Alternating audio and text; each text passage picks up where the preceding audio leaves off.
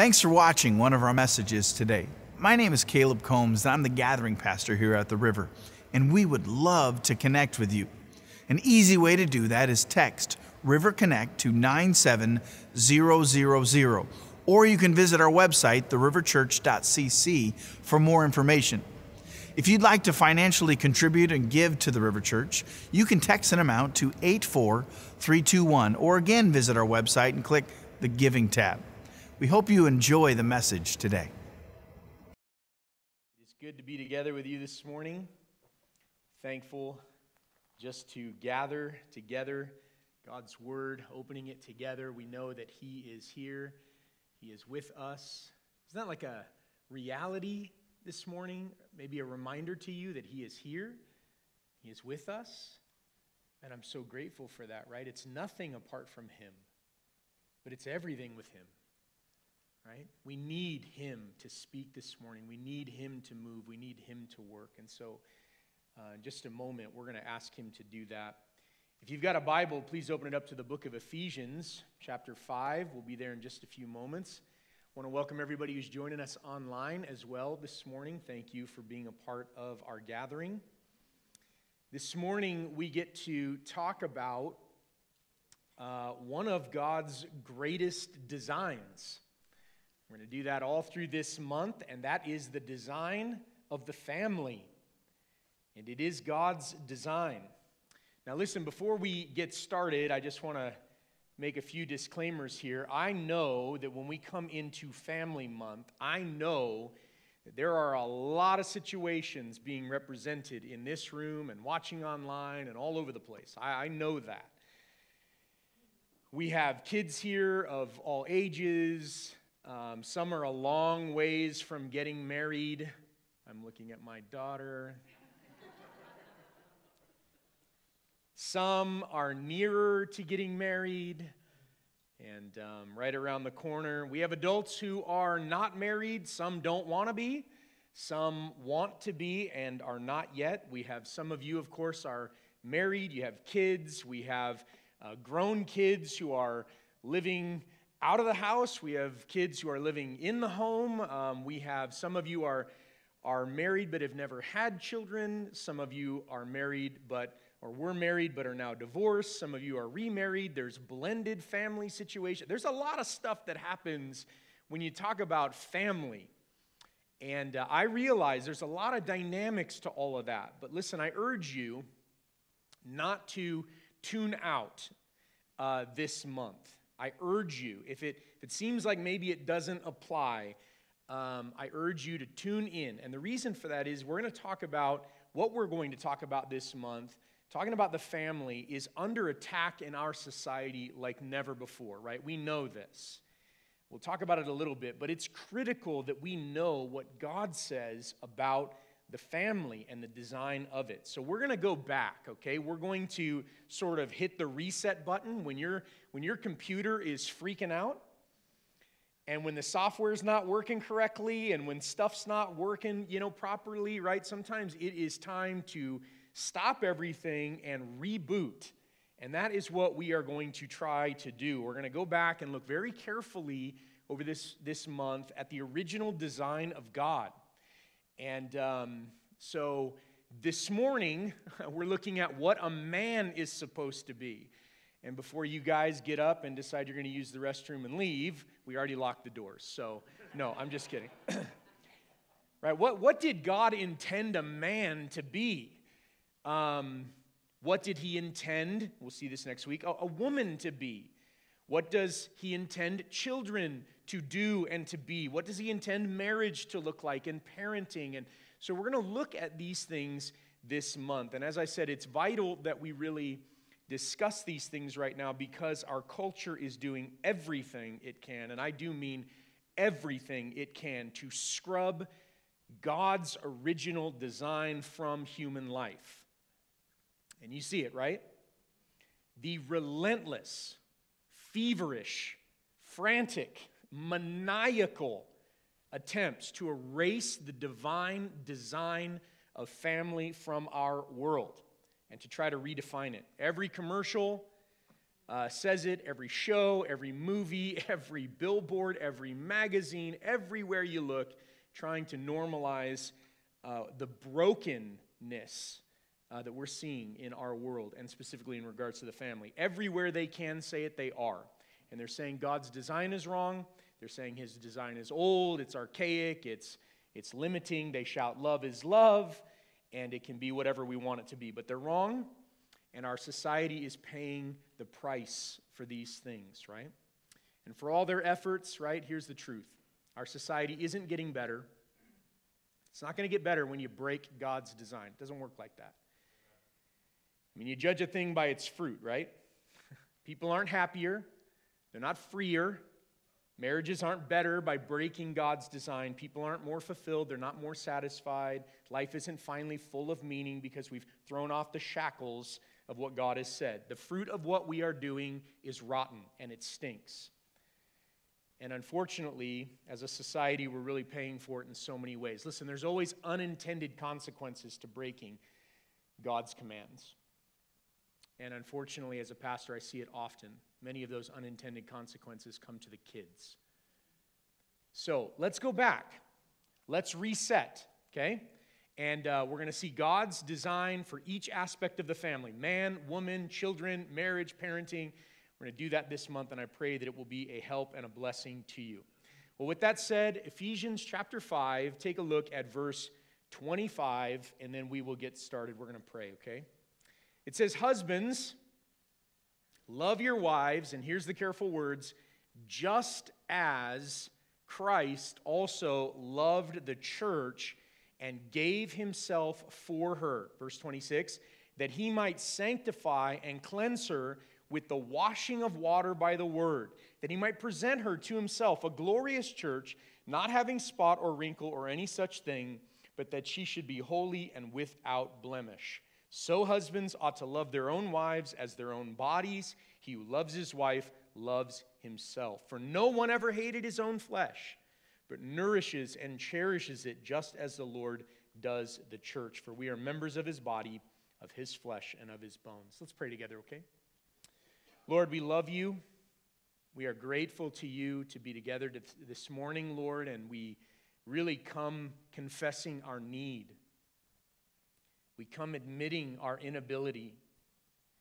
We come, Lord, in need of you, opening your hand, as the word says that you open your hand and satisfy the desire of every living thing. I pray this morning, Lord, you'd help us to hear from you. Family, just ask the Lord this morning to speak to you. If you see your need, just ask him this morning, Lord, speak to me. Help me to hear from you. Open your word. Open my eyes, open my ears, open my heart to hear from you this morning. It's in Jesus' name that I pray. Amen. All right, so we begin with a question. What is a man? I have no idea. Just kidding. Okay. We've already said, right? We've already noted we cannot look to our society or our culture or our world for the answer to this question. It is in the world, as Jesus said, the blind leading the blind. Does not happen. Thankfully, though, we have always had the answer to this question in the Word of God. We've always had it. So let me ask it a little bit differently, okay? Biblically, what is a man? What did God intend when he created man?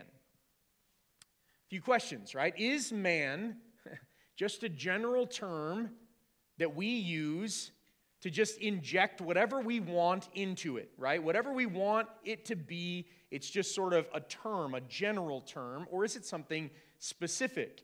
Is it a fluid thing? Is it something that changes based on whatever we want or whatever we decide that we want it to be? Or is it a fixed thing? Is a man always? Is a woman always, regardless of whatever they might say and do? Well, the answer to the first two questions is no. We cannot make man into whatever we want man to be. We can't do that. And the reason we can't do that, please hear me, the reason we don't have the ability to do this is because it's not our design. It's not our thing. We didn't create it. We didn't invent it. We didn't make it. We didn't design it. We are not free It's not our creation. It's not our invention. It's not our design. We are not free to take what God has made and change it. Gender is His design. It's His thing. It's not ours.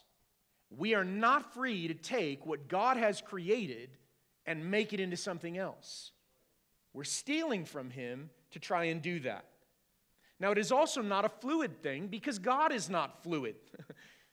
Again, right? He created man, He designed woman to be something specific.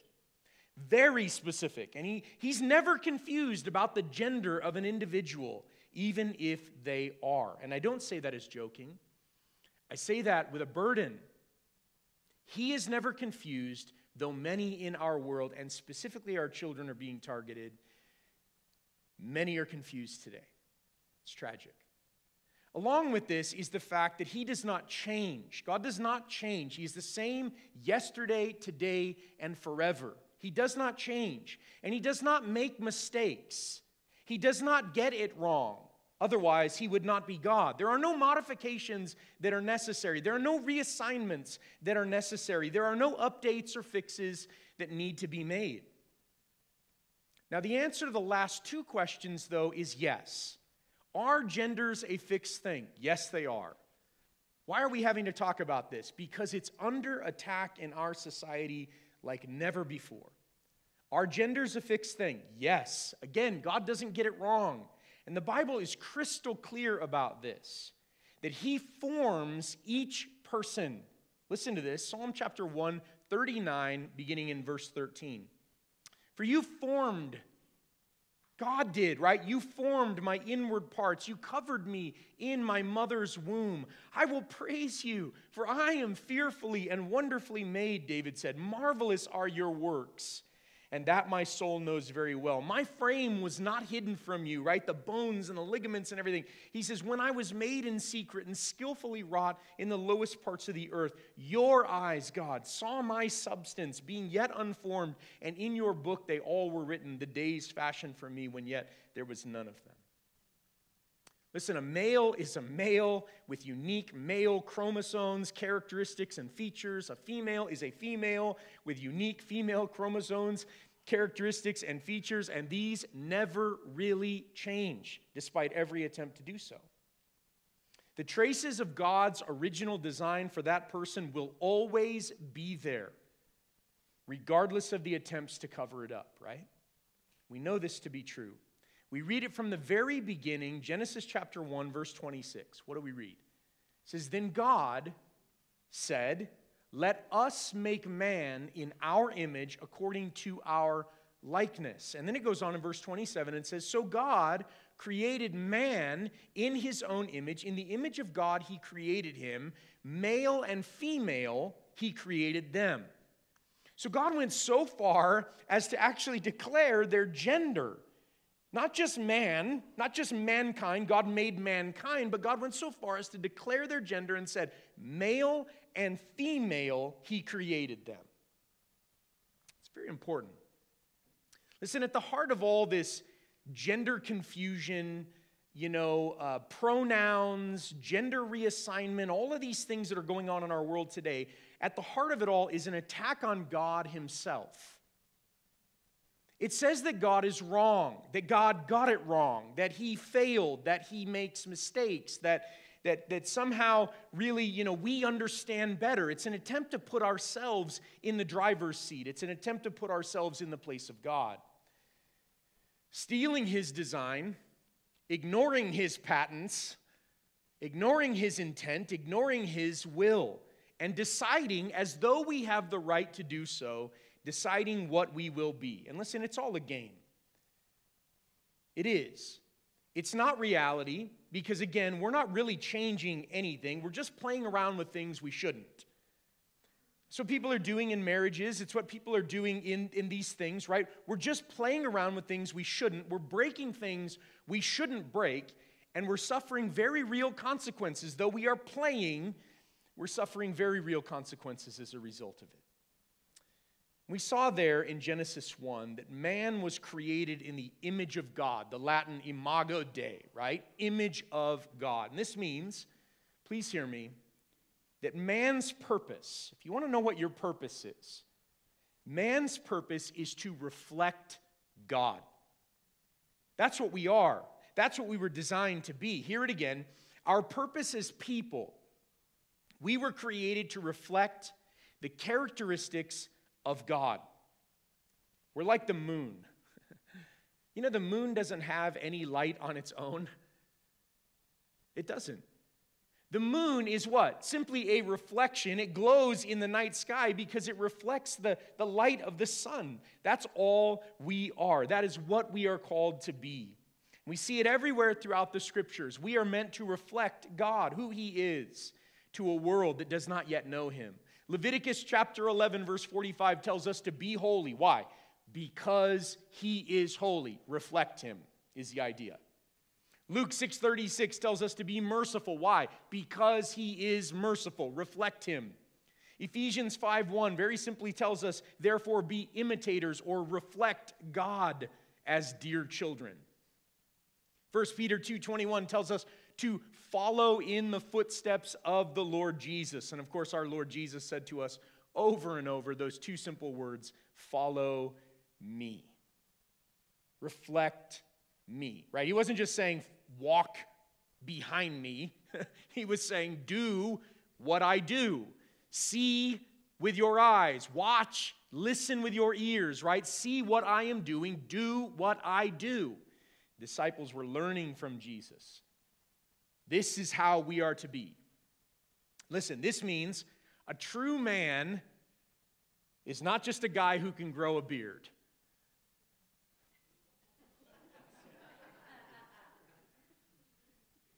If you can't grow a beard, I'm sorry. I love you, okay? No. It's not just a guy that can grow a beard. It's not, the guy that can bench press twice his weight. It's not the guy who's got the biggest, coolest truck. Right? Like, this is not what a man is. That's not the definition of a man, right? That he has the most boots in the building. You know what I mean? That's not the definition of a man. He is a man who reflects most closely and carefully the character of the Lord Jesus. We were created, guys, in His image to reflect who He is to others. Ladies, the same is true for you. You realize, I think it's actually pretty neat that God created two very specific genders because just one is not enough to accurately reflect Him. You, as women, reflect Him in ways we don't. And you're like, duh. And we're like, we know, right? Yeah. All these wonderful attributes and characteristics that you uniquely can reflect of who God is. It's beautiful to see, and you'll never see it in me. We are unique. We are different. We cannot blend these two things, right? God has been very specific. And so if we look at the first man, of course his name Adam in Hebrew means man, we see a few things, right? As we said, number one, we see that he was created in the image of God. He was something of a mirror. That's what he was created to be. He was meant to reflect God. He was never God himself. He was never divine. He was never more than a human being. He was only a reflection of God. He was like a child imitating its father. Adam was to know God and to watch Him and learn from Him and then imitate those things, right? God's responses, God's attitudes, what God loved, what God hated. These were to be seen, understood, and taken, and they were to become Adam's as well, right? So what God loved, Adam was to love. What God hated, Adam was to hate. This is what it was to be, right? And every person who would come after Adam was to do the same. And so had sin not entered the world, we would have had this beautiful thing where every person walking around was some reflection of who God actually is. By the way, I'm describing heaven to you. Can you imagine? The Bible says that the angels stand in awe of the multifaceted, manifold wisdom of God. Right? That there's so many sides, and it's literally infinite, right? And then we as his people are going to be expressing who he is and reflecting who he is to each other. What a blessing heaven is really going to be. This is what it's meant to be. So, first thing, right, he was created in the image of God. But number two, for Adam to be able to accurately reflect God means that obviously Adam was designed to be in relationship with God. He had to be in relationship with God to be able to do this. And so please hear me. Please hear me. Man was never created to be on his own. Never. Never created to be independent of God. You realize that, right? We were never created to be independent of God, not ever.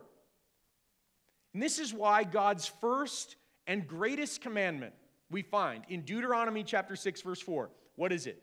You shall love, it's called the Shema. You shall love the Lord your God with all your heart, with all your soul, with all your strength. This is what God says. This is what I want from you. I want to be in real relationship with you. I want you and I, right? This relationship, we were always created to be in this relationship with God. By the way, this is why it explains why people don't do well apart from the Lord. We do not do well apart from God. We were designed to be in relationship with him. When we're not, we are a disaster. Everything is broken. It's why the Bible says that when we are in relationship with God, we are alive. It's why the Bible says when we are not in relationship with God, we are dead. There's no simpler way of saying that. And so listen, in terms of our reset this morning, we have the two main purposes of man. Here it is. Number one, to be in relationship with God, and number two, to reflect him to everyone around us. Those are our purposes, to know God and to make him known. Now, what this means is that a real man is selfless. I say this to my sons all the time. A real man is selfless. Nothing tells me that a man is actually a boy like selfishness. A real man is selfless. Because, why? Because the Lord Jesus is selfless. Right? Because of what he did. Philippians 2:3 tells us nothing. He did nothing through selfish ambition or conceit, but in lowliness of mind. He did all of these things, right? Not for his own interests, but for the interests of us. Tells us to let this mind be in you, which was in him. A real man sacrifices his own needs and his own wants and his own desires for others. That's what a real man does. Why? Because Christ, our Passover, was sacrificed for us. 1 Corinthians 5:7. A real man is loving because God is love and because our Lord Jesus Christ loved us and gave himself for us. A real man is humble. Isn't humility attractive? Isn't it a blessing? And let me flip it around. Isn't pride disgusting? Don't you hate it? I hate it. I hate it in me, and I hate it in others. A real man is humble because our Lord Jesus Christ humbled himself, Philippians 2:8, to the point of a servant who then put himself on a cross for us, right? A real man, guys, how you doing? You okay? A real man is obedient to God. A real man doesn't play around with sin. A real man is obedient to God. Why? Because Jesus Christ was obedient to his Father, Philippians 2:8, obedient to the point of death. A real man is faithful and dependable. Why? Because God is faithful. In fact, the Bible says even when we are faithless, he remains faithful. He can't deny who he is. A real man is joyful. Why? Because our Lord Jesus is full of joy. We often don't think about that, right? Jesus being full of joy, but the Bible actually says he was anointed with the oil of gladness more than anyone else. Do you ever see Jesus laughing and singing and celebrating and happy? You should. A real man is peaceful because he is the Prince of Peace and we reflect him. A real man is long-suffering, isn't losing his temper and losing his mind. Why? Because our Lord Jesus bore our griefs and carried our sorrows patiently. Because the Lord, according to Numbers 14, is long-suffering and abundant in mercy, forgiving iniquity and transgression. Why is a real man long-suffering? Because our Lord is long-suffering. A real man is kind. Because God has shown us great kindness, Titus 3:4. A real man is involved in good things rather than evil, because our Lord Jesus is holy and righteous and just and never sinned, right? Be holy, God said, as I am holy. A real man is gentle. He's not violent, he's gentle, because the Lord, Isaiah 40:11, gently leads us. Hosea 11:4, he drew us near to himself with gentle cords and bands of love. A real man is self-controlled, or rather spirit-controlled, because, right, our Lord Jesus was never out of control and was always under the leading of the Holy Spirit of God. We could go on and on, right? But why are these the traits of a real man? Because they are the traits of the man, the Lord Jesus Christ. And we were designed to reflect him. We were made in his image to reflect him to the world around us. So listen, as we come to Ephesians 5:25, we see this same pattern. Look what it says there. Husbands, love your wives. Why? Why should we do this? Well, we've been seeing it, right? Because just as Christ also loved the church and gave himself for her. So, in what is, I believe, one of the clearest passages in the Bible instructing husbands how to treat their wives, we read the very first command there is to love them. Wives, get your elbows ready, right? The word love there means to cherish. It means to treasure. It means to find your joy and your affection in that person. Go ahead now. Just give it to him right there. Okay, right? It means to cherish, to treasure. Husbands, take note. We are to cherish our wives, to treasure them. Listen, the idea is, right, that you don't just say you love them, but that they know you do, right? It's like, I've met some people that are like, my wife knows I love her. I told her 20 years ago when we got married. If it had changed, I would have updated her and let her know. It's like, what? No, listen. To be cherished, to be treasured, to find your joy in someone means they're going to know that. It means you don't need Valentine's Day. Listen, I just got you off the hook, guys, right now. I just got you off the hook.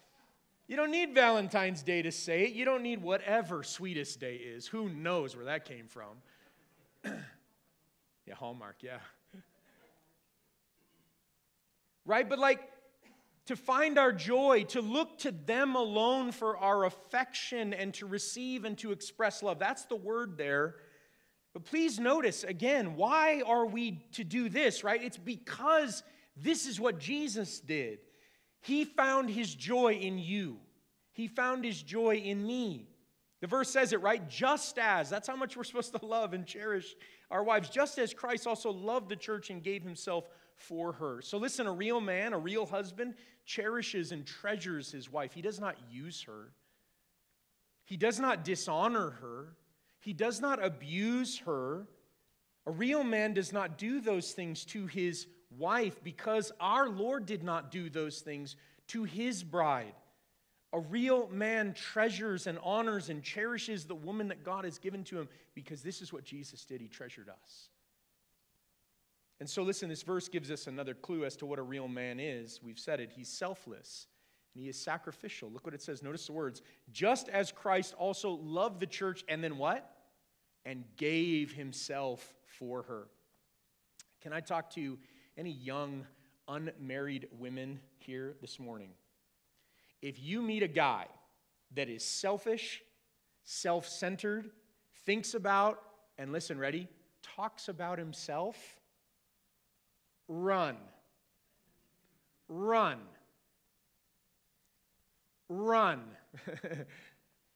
If you meet a guy that pushes you to sin, he's not thinking about you. He's thinking about him. Run. If you meet a guy that makes you feel like you are less, that you're nothing without him, run. If you meet a guy who has to have everything his way, doesn't serve, doesn't give to others, isn't thinking about other people, run. This is not a man, this is a child. It's a little boy, and he hasn't grown up. And sometimes they're full-grown adults, and they haven't grown up. Look for a man who is like Jesus. He is selfless and sacrificial. You want a man who will love you, and they will show you by giving themselves up for you, as Jesus did. In short, you want a man, you don't want a little boy. Unfortunately, those are hard to find these days. I look around at some of you young men, and I'm blessed by you, because you are young men, selfless and sacrificial, and you love the Lord, and it's a blessing to see it. And I'm telling you, it's a wasteland out there, because we have told people to be all about themselves, and then we wonder why we can't find anybody. Listen, we've got a shortage of men today, and we will continue to have that as we move further and further from the Lord. Guys, a real man is a selfless person. He serves others. He gives to others. He is focused on meeting the needs of those around him. He puts the needs of others above himself and his needs and his preferences. He is a servant because our Lord was a servant. He sacrifices his own needs, his own preferences, his own wants for the needs of others. A man, a husband, a father is like this because Jesus is like this. It is always so sad for me to see grown men who believe the world revolves around them. They throw little fits when things don't go their way, when all their preferences are not met. It's so sad to see. This passage, it warns us, right? Ephesians 5, it goes on. It says that husbands, they serve their wives in an incredible and beautiful way. I'm going to show you something here in verse 20, 26, and 27 that I believe is one of the greatest blessings that a husband has been given. I want you to see this. It's absolutely incredible. The husband who loves and gives himself up to his wife and for his wife can do something. Look at verse 26. So that he might sanctify and cleanse her with the washing of water by the word. Husbands, listen to this for a second, okay? If you cherish her and give yourself up for her, there is something that you will be able to do. You will be able to help heal her. I want you to hear this. It's very clear in the passage. You say, what? Help heal her? Yeah, listen, as a pastor, I see it often.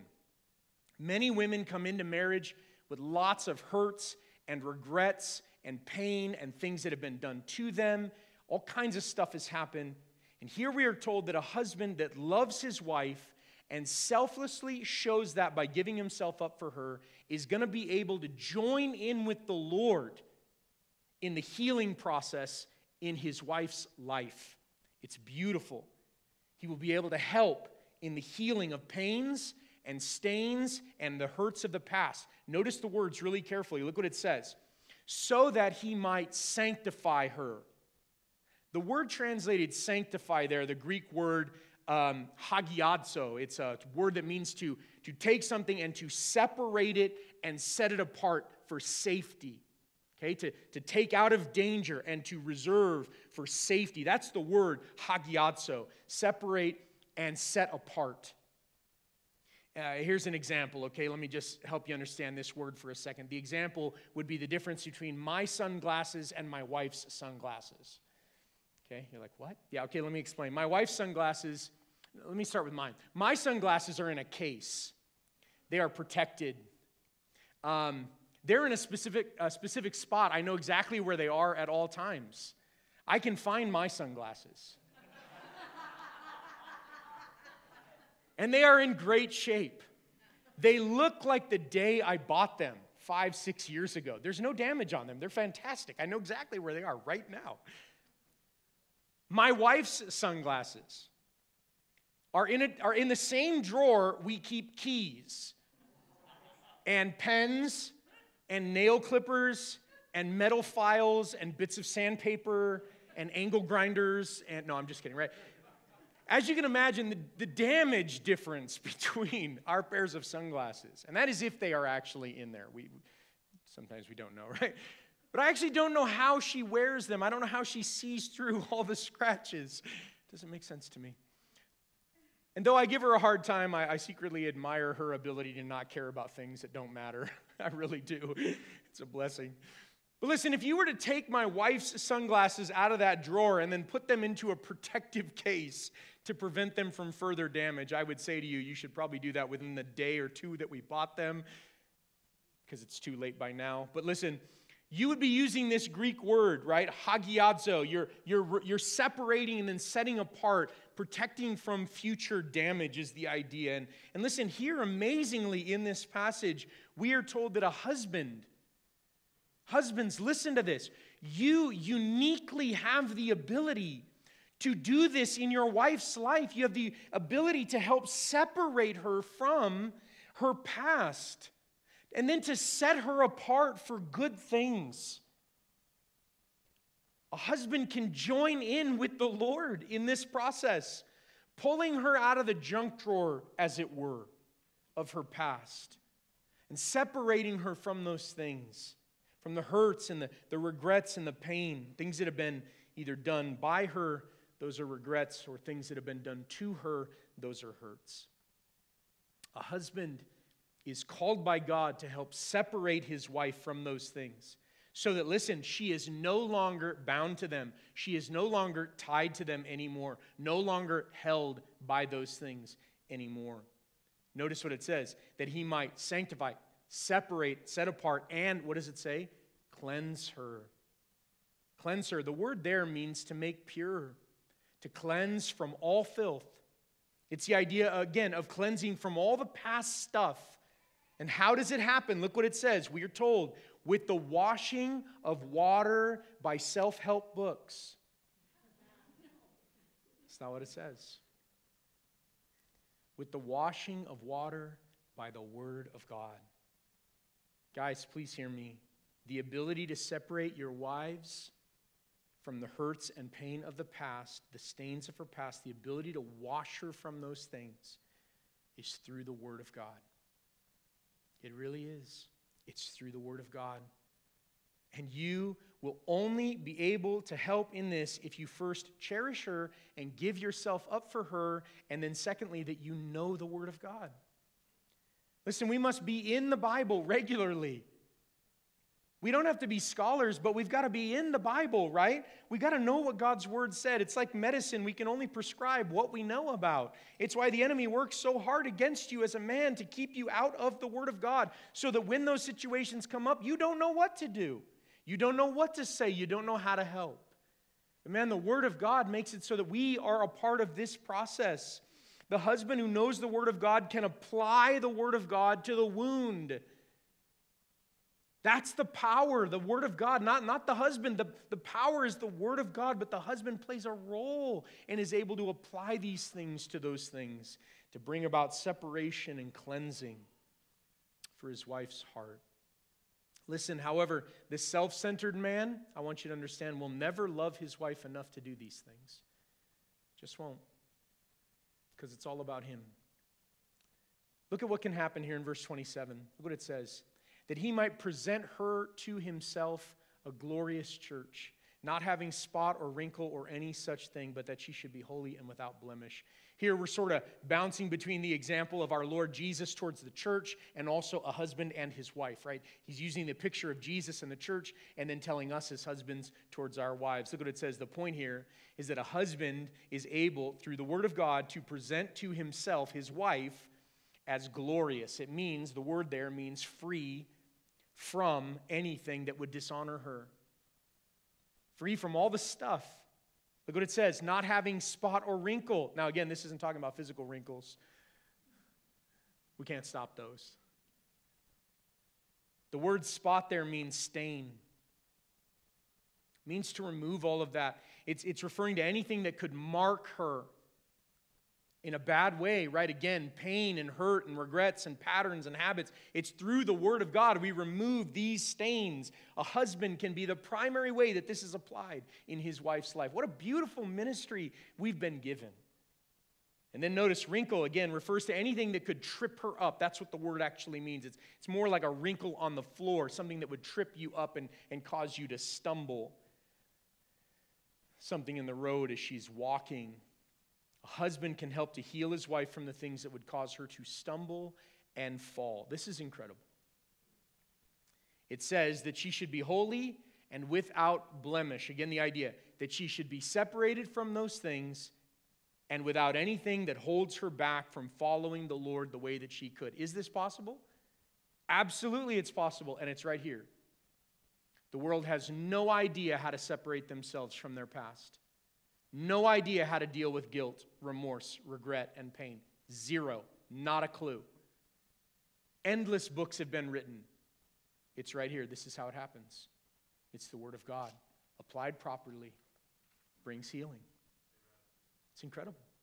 And it's the ministry we've been given as men. Look at this. So we read verse 28. So, husbands ought to love their own wives. We're to love our wives as Christ loved the church. And also, we already love ourselves, don't we? Look what it says there, verse 28. So husbands ought to love their own wives as their own bodies. He who loves his wife loves himself. For no one ever hated his own flesh, but nourishes and cherishes it just as the Lord does the church. One thing is true about us as people. We love ourselves. The idea, I just don't love myself enough. Wrong. The fact that you're thinking about yourself shows wrong. You're thinking about yourself, right? I just need to love myself more. No, actually what you need to do is you need to know the Lord and love the Lord. You need to love others. We love ourselves plenty. We really, really do. We take care of ourselves. We clothe ourselves in preferred garments. We selected our clothing this morning. We did not walk over to a selection of burlap bags and put on whichever one was worst, We wash ourselves to make ourselves clean. We're constantly evaluating. Please don't leave me hanging up here. We're constantly evaluating our hunger and our thirst. I could maybe eat. I'm probably about 30 minutes from eating. You know what? I get done eating, I'm thinking, I'll probably eat in a couple hours, What is wrong with me? Why do I think about this so often? I'm constantly evaluating. Do you want coffee? Yeah, I could go for coffee. I'm asking these questions to myself all day long. How are you feeling? I'm feeling pretty good. How about you? Yeah, I'm feeling great. It's crazy up here. It really is, Right? But we think about ourselves all the time. We try our best to protect ourselves. We do this all the time. Listen, we nourish and cherish our own bodies all the time. This is what we do. Now imagine, husbands, if you thought about your wife as much as you think about yourself. Imagine if we thought about their spiritual nourishment as much as we think about our physical nourishment. Oh my goodness. Imagine if we protected them from harm the way we seek to protect ourselves. What would our marriages look like? Ready? Here's a simple rule, guys. Simple rule. Ready? Take care of your wife as much or more than you take care of yourself. And again, the reason this is the way is because this is what he did. He did not do what was best for himself. He did not spare himself. He gave himself up for us. He did not try to create his own preferences all around him everywhere he went, right? And so listen, guys, when we're tired, we carry the loads of others. And when we're in need, we give. And when we're weary, we serve. And we go on and on, right? We bear one another's burdens because he's done this for us and we reflect him. This is what we're supposed to do. It's because of who he is. Look at verse 30. It says it. For this is why. For we are members of his body, of his flesh, and of his bones. When I think of the opposite of a real man, I'm often, the picture of Mr. Banks in Mary Poppins comes to mind, If you haven't seen it, I highly recommend the movie. It's fantastic. I love it. But Mr. Banks, comes home and actually sings an entire song about what everyone should do for him. And I think, what is wrong with you, man? Right? He's like, I'm home exactly at this time, and the second I step through the door, my slippers are waiting for me. My children are dashing about to make things happen. My wife has food ready. She's dressed properly. And I mean, he's like this whole song about how everybody's catering to him while he's sitting down, taking it easy after his long day. And I think, have you ever seen the day of a mom, man? You know, your long day? That's not a man. Come home, shoulder the burden, carry the load, do the work because of who he is, right? We are members of his body, of his flesh, and of his bones. Let me just say in closing that a real man is a man that is dependent on God. Please hear this. A real man is dependent on God. And that is because our Lord Jesus Christ was completely dependent upon his Father. We're told in Proverbs 3:5, right? Trust in the Lord with all of your heart and lean not on your own understanding. In all of your ways acknowledge him or look to him to receive, and he will direct your paths. As men, we must be completely dependent upon God. 2 Corinthians 12, verse 9 tells us, it shows us this. It says, and he said to me, Apostle Paul speaking, my grace is sufficient for you. Look what he says. For my strength is made perfect in your weakness. Guys, you feel like you don't have it? That's okay. Be more dependent on God. Know him. Grow in your dependency. He says, for my strength is made perfect in your weakness. Therefore, most gladly, Paul says, I will rather boast in my infirmities that the power of Christ may rest upon me. Therefore, I take pleasure in my infirmities, in reproaches, in needs, in persecutions, in distresses, for Christ's sake. For when I am weak, then I am strong. You want to know how to lead? Look to him. Follow him. In need is how you lead. That's how you do it. How do you have the right things to say? How do you know the right things to do? Stay close to him. In need is how you lead. We do not have to be the strongest person, the smartest person, or the most capable. Guys, know him and then reflect him. Amen? Let's pray together. Lord, we love you. Thank you for your mercy. Thank you for your kindness towards us. Lord, you came and showed us really what a man is. We thank you for your design. It is perfect.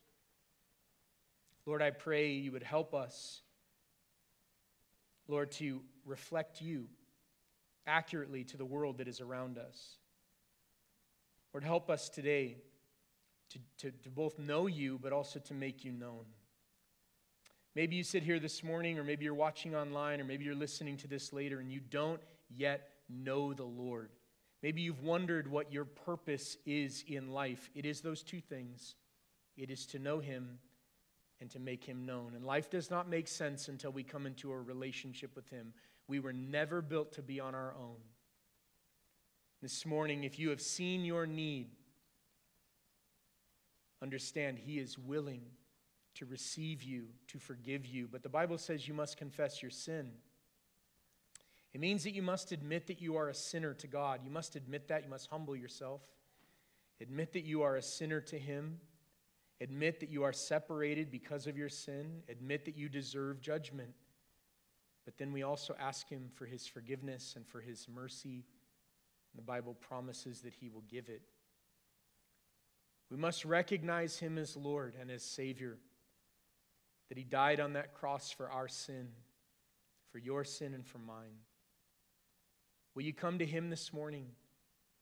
Will you confess your sin, and will you ask him to be the Lord and Savior of your life? He will listen, he will hear you, he will never refuse those who come to God through him. There is no other name given under heaven by which we must be saved. It is through Jesus Christ that we have life. So talk to him. He's already listening to you. Lord, we love you. We thank you. We give you this morning, and we pray that we would honor you. It's in Jesus' name that we pray. Amen. Hey, listen, if we can pray for you for any reason, I would love to pray with you. Some of our deacons will be back there in the back on the way out, also willing to pray with you. We want to try to help you, want to try to encourage you. I pray that this month will be an encouragement to you. If you do not have a Bible, I'm going to encourage you to stop by our guest services table and pick up a Bible. Just let them know you need one. That's a gift from the Lord to you. You don't have to fill anything out. Just go pick one up. And if you prayed that prayer this morning, I would love to know it. Please let me know, or if you're watching online, please send me an email. Love to be able to spend some time with you, okay? Church, can we stand?